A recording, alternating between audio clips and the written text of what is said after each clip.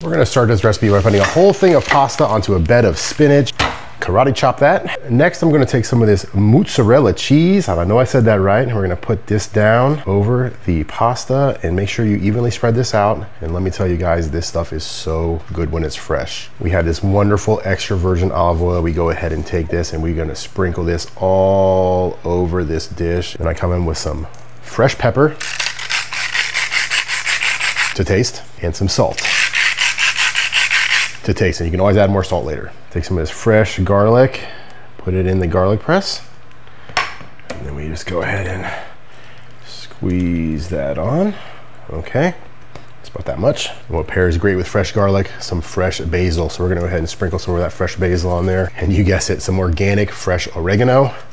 So a good amount on there, just, you know, whatever you like. Next, we have these 2 glasses of cherry tomatoes. We're gonna go ahead and just dump those on, and then kind of spread those out evenly with your hand. If you never tried this before, this tomato puree, it is amazing. So we're gonna go ahead and dump about a healthy amount, just covering it completely up with the tomato paste. But wait, there's more. We got that fresh ricotta cheese. So we're gonna go ahead and take a nice ice cream scoop of ricotta.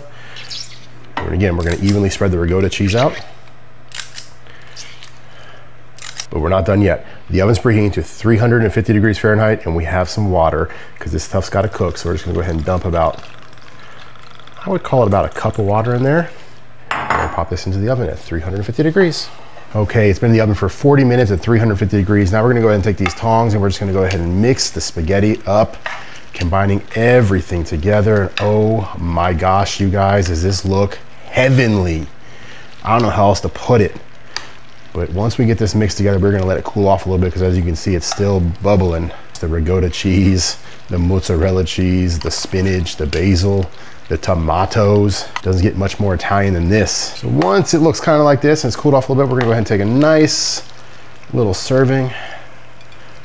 Look at that. And I'm gonna get some of those tomatoes on there because I love me some tomatoes. But we're not done yet. We have this amazing Parmesan cheese. We're gonna sprinkle that on because you gotta go with Parmesan when you do this spaghetti dish. The classic Italian twirl.